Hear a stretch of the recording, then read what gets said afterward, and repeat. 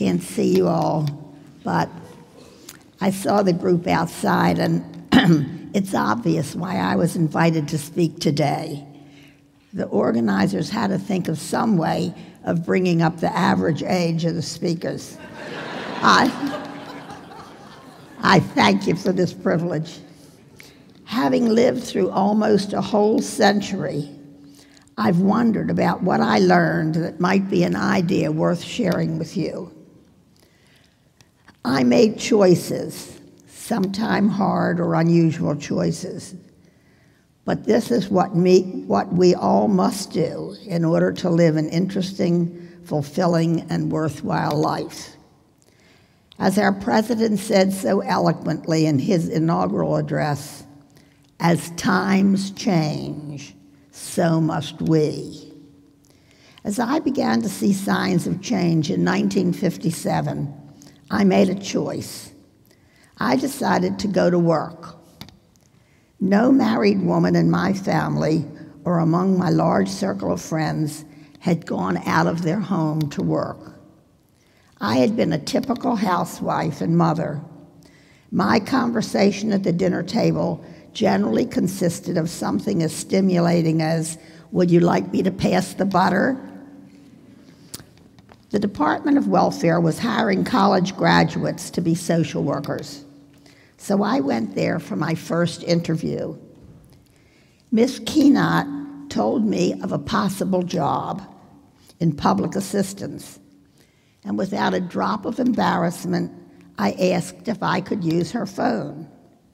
Then, in front of this total stranger, I called my husband at his office. I described the job which had been offered to me. He said he didn't think that would be an appropriate job for me. I told the woman who was interviewing me that my husband didn't think that this was the right job for me. She seemed to accept that as a reasonable answer and asked me to come back the next day. At that time, she offered me a job as a receptionist. Again, I asked her to use her phone. And again, I called my husband, who said he couldn't imagine that that was what I wanted to do. I told Miss Keenot, and she politely asked me to return the next day. At that time, she said there was a new opening in the adoption division and wondered if I would like to use her phone to call my husband. No, I said. I felt this was the right job for me, and I didn't want to call my husband. And so I made my choice. I placed babies for adoption and screened new families for 10 years. Once a child was placed, the records were closed and sealed. My interest in adoption has never waned, and many years after I left the department, I was instrumental in putting together an adoption conference for all members of the adoption triad to attend workshops dealing with the different aspects of adoption. This time was just the beginning of what we called open records, and at the conference, exactly one birth mother attended. There was a hush among the 150 attendees as this brave birth mother, who came with her daughter, who she had given up 20 years before, told of their reunion. The birth mother was a music teacher. The daughter played the flute professionally. The daughter had always wondered where her musical talent had come from. Now she knew. But there was still a great deal of secrecy and questioning about the new idea of allowing adopted people to learn more about their roots from their own biological parents. Fast forward. It's now 2013. Last week, I had a dinner party at my apartment. The guest list consisted of my stepson's husband, and their two biological daughters, ages 9 and 7. The girl's biological mother, Mary, was also at my table. Mary had given up a son for adoption 13 years ago.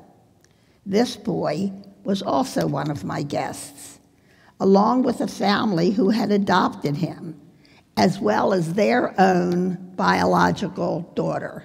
I know that's a lot of a dinner party to get straight. It was a happy group of 10 who certainly couldn't have gathered to dine together in the days of the 50s or 60s, when I was placing babies and promising the biological mothers, as well as the adoptive families, complete secrecy. How much healthier these new relationships are for everyone in this triad today. The civil rights movement, which morphed into so many other rights, women's rights, gay rights, adoptees' rights, and the rights of all people of color. These were the great political movements in my lifetime, which allowed me to make the choices which I have made. This is what allowed me and so many other women to find our own voices. No more stopping at, would you like me to pass the butter?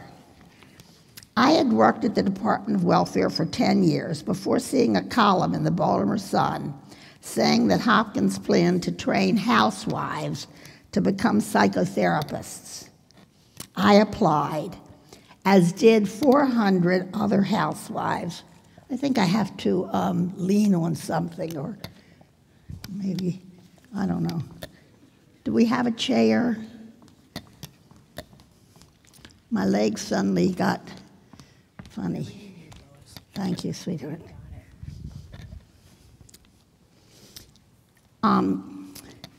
I saw this column in the Baltimore Sun saying that Hopkins planned to train housewives to become psychotherapists.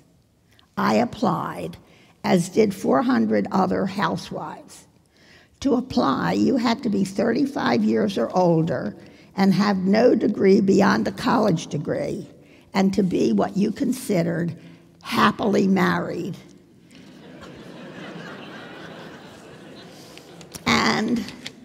and to have raised a family. 8 of us were selected after a few months of rigorous screening.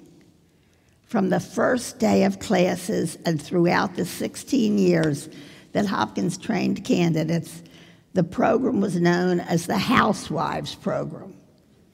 On our first day, one of the selectees said her husband had told her that he would leave her if she accepted the radical idea of becoming a psychotherapist. He left that very day and did not return. The divorce rate continued to be high throughout the years of the program. Many husbands felt their wives had broken their marriage contract by going out into what was a new frontier, and one that the husbands hadn't bargained for. I had made my choice, and fortunately for me, my husband liked the new spark he saw. After the training and internship, a new clinic was started at Hopkins called the Sexual Behaviors Consultation Unit. I chose to apply to become a member of the staff and have been with that clinic for 42 years now.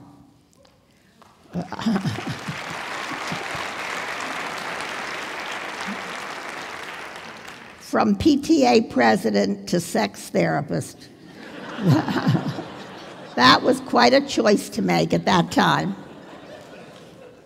Our first patients in the 70s were often men and women who were concerned about their sexual orientation, wondering if we could fix their attraction to members of their same sex. This week, our president talked at his inauguration of rights for all gay people. Indeed, how times have changed. In our work with couples,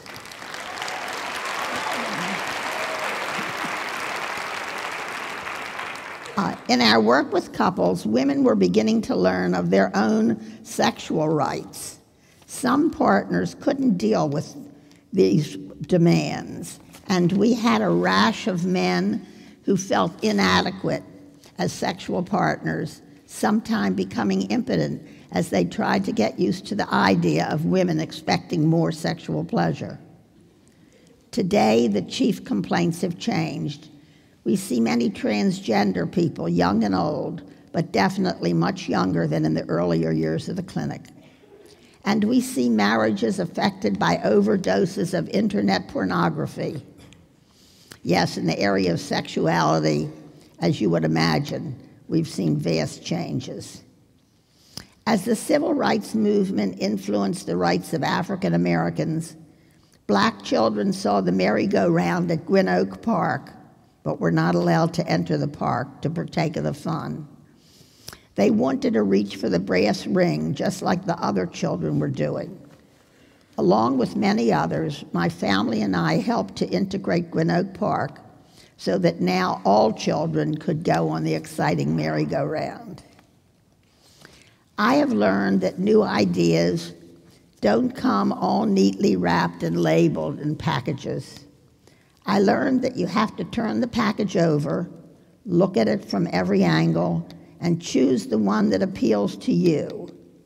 I did this, and now, at the end of the day, I can say that I have seen many changes, have chosen to run with some of them, and I have had an ordinary and yet an extraordinary life. I'm still seeing a few clients, but regrettably, I get few new ones. My referral sources don't seem to think they should send me any long-term clients.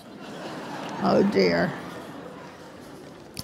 Yet, it's been fun and gratifying to go around on life's merry-go-round and grab for the brass ring. And hopefully along the way, I've helped the lives of my fellow men. Thank you. Now I have